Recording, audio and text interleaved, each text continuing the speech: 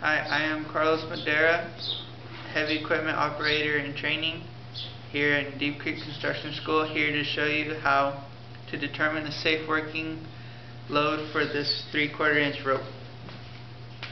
So, to determine the safe working load for this 3/4 inch rope, there are 4 steps you must follow. First is to put the rope diameter into 1/8.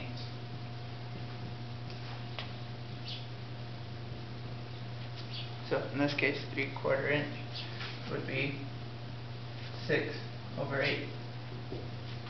And then step 2 would be to multiply the top number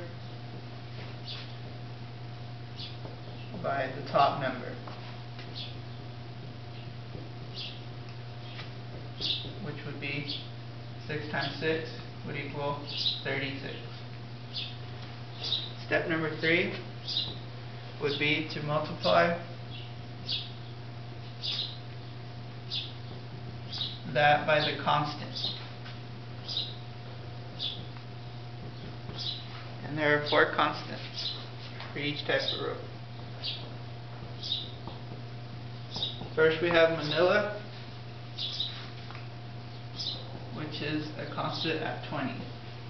Polyethylene, which has a constant of 35. And we have polypropylene, which has a constant at 40. And we have nylon, which has its constant at 60.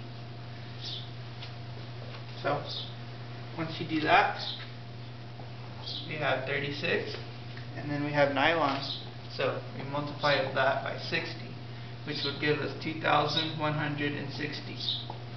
Step number 4 would be answers in pounds.